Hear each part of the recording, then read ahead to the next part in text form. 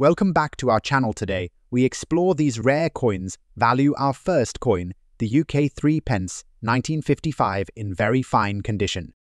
The UK 3 pence coin, also known as the 3 pence, was a denomination of British currency.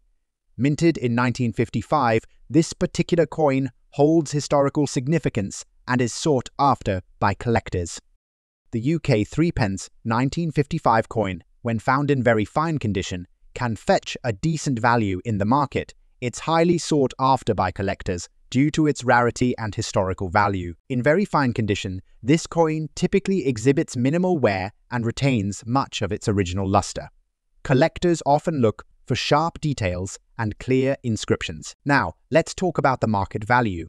On online auction sites and through numismatic dealers, the UK 3 pence 1955 coin, in very fine condition, can command prices ranging from $86,500 depending on factors such as demand, scarcity, and overall condition. It's essential to keep in mind that the value of collectible coins can fluctuate over time. Factors such as changes in market, demand, historical significance, and condition can all influence the value of a. So if you're lucky enough to come across a UK 3 pence 1955 coin in very fine condition, it's worth considering adding it to your collection or selling it to a fellow enthusiast. Next up, the UK the 1965 halfpenny. This little beauty may seem insignificant at first glance, but its story and value might surprise you. The 1965 halfpenny, despite being the last year of its production, carries a unique charm among collectors. Now, when it comes to determining the value of a coin, several factors come into play. The condition, rarity, and demand in the market all contribute to its overall worth. This coin, in uncredited condition, means it hasn't been graded by a professional grading service.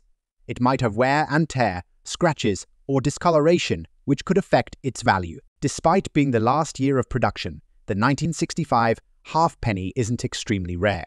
However, its scarcity has increased over the years due to many being withdrawn from circulation or lost. Now, let's talk about market demand. Collectors often seek out specific coins to complete their sets or collections.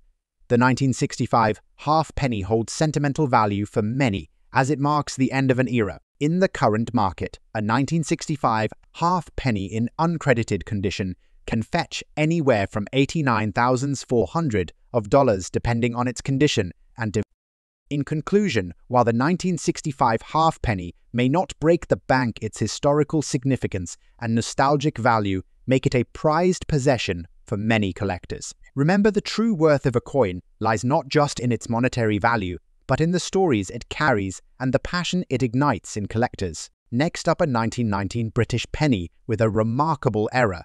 We're going to delve into the intriguing story behind this 1919 British penny. What makes this coin so unique is the large area of metal impurity that resulted in an impressive planchet crack. This crack extends right through the reverse of the coin, impacting its value significantly. As you can see here, this crack is not just your ordinary imperfection. It runs from the edge of the coin, cutting through the design and extending to the other side. This type of error is quite rare and adds a layer of intrigue to the coin's story. Upon closer inspection, you can observe the intricate details of the crack, which highlight the craftsmanship of the minting process. It's truly remarkable how such a small imperfection can significantly impact the value and collection. Now you might be wondering about the value of this unique coin. Due to its rarity and the extent of the error, coins like these can fetch a considerable sum in the numismatic market.